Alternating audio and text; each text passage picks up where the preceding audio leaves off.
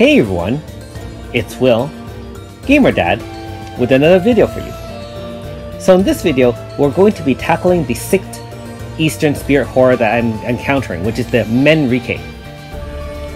Now if you haven't already, make sure you like and subscribe to my channel, I really appreciate it. Also, I do have a Patreon account for those who want to support me that way.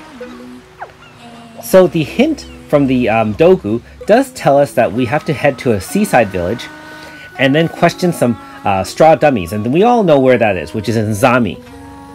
So here in the video, I will show you the locations of all 4 of the straw men you should talk to, and after that, we have to decide who is the liar who stole the offerings. Now keep in mind that 3 of them will always tell the truth, and 1 of them will always lie. And this is very similar to some of the childhood brain teasers that I've come across a long time ago. Again, I can't remember the exact example, but it's kind of like someone will always tell the truth, someone's always lying, so who is it? So after some thought and consideration, we have a choice to make. Now keep in mind, if you do make the wrong choice, you will have to travel all the way back to the Dogu Cavern and obtain another mustard fluid. However, in this case, we know the right answer is Kizukawa. And he deserves exactly what he got. Alright, so we get the key item abnormal soybeans, and once we travel back to the Dogu Cavern, we can encounter the Dogu, and we can unlock the door. Keep in mind that to come down here, you just have to take the elevator directly from the entrance and go down to basement floor 1 and head directly left. Now in this case, Menreiki has a number of different forms. So it starts off with a very large single form, and afterwards it can split into 2 and then split again into 4. So my loadout is an all-earth-based DPS team, and we're going to start with the front 4 not needing Mara. We're just going to use a half AF bar and just slaughter the heck out of it. There we go. Stop it! Stop it! He's already dead! Yeah, dead for now, that is. At first, the battle looked very easy. I actually had to try this one a few times just to get the timing down. Now keep in mind that each of the large forms, as well as the ones they split into, has a set move. So the first one is kind of a single target water-based magical attack, and then it comes out with the waterfall AoE, which is actually the same as Mighty, and then it can do a couple of other things. So that's the first one, and note that the single target does apply poison as well.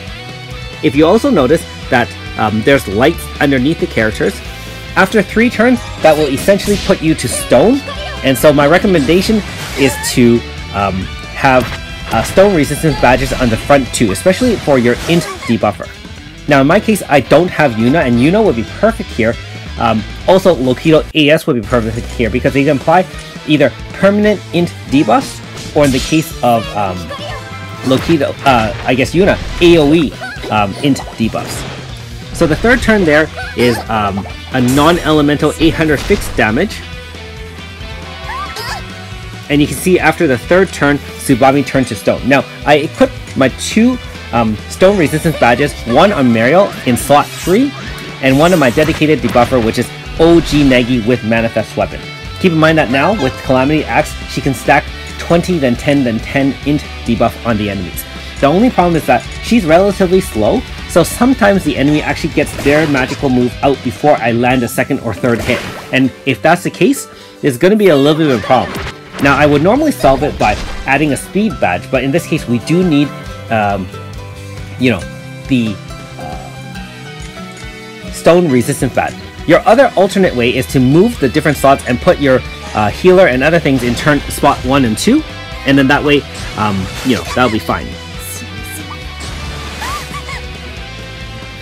One thing to also note is when the person is turned to stone, they can't be healed and they can't take any action. So you're going to be stuck doing nothing, and it will just make the battle either longer or eventually you can get wiped to shreds. The waterfall is very deadly if you don't have int debuffs on your team, and having Mariel obviously shielding with Aurora Force can help a lot as well. And this one's really annoying. The one that applies poison as well as the AoE fixed damage can really wreak havoc.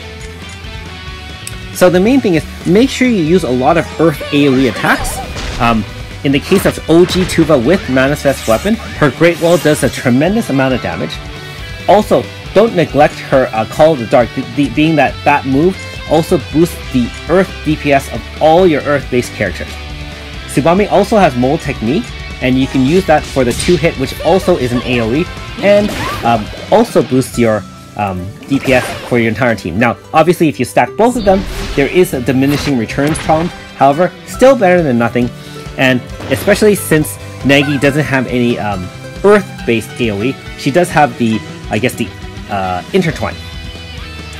Now, the trick is to try to kill off both of the medium-sized ones in one go, so that when they both explode, then you can use one large AoE and wipe out all 4 smallest ones. And each subsequent size change, where they get smaller and smaller, they do have a little bit less max HP. Now, keep in mind that every time you start with smaller ones or whatever, it resets the move set. So they start off with a single target water-based attack that applies status. In this case, I was unlucky and both of them hit Tsubame. Keep in mind, I also didn't have a chance to apply int on these new mini minions, so to speak. But by spamming AoEs, Ground Razor, as well as the Great Wall, and keep in mind that over 50% life, the Great Wall does more damage, it'll end the battle very, very quickly. In this case, I still have to survive one small one, and I've lost one of my characters, Tsubame. That being said, we still have backup. We have Lokito, as well as we do have Mariel, and being that Mariel has an elemental shield upon coming in, and 2 additional hits, the Invigorating Fog is a perfect single target DPS for ending the battle right there. That was pretty tough, but we did it. Nice! Stop flexing, Dad. Well, sometimes you just gotta flex. I really did enjoy this fight, although it was gotten a little bit frustrating at times. I don't know about you guys, but I do have to experiment with my team as well as just kind of the moves that I want to apply. For myself, I put all my AF moves on the far right, and I know some people probably put it all in the middle or all in the left, or depends on so on and so forth. So in this case, my right move is my AF spammer, and so I actually did switch my Great Wall to the right, whereas usually Call of the Dark is my go-to for AF. So it was a little bit different, and of course, figuring out which people to put stone resistant badges on is important as well.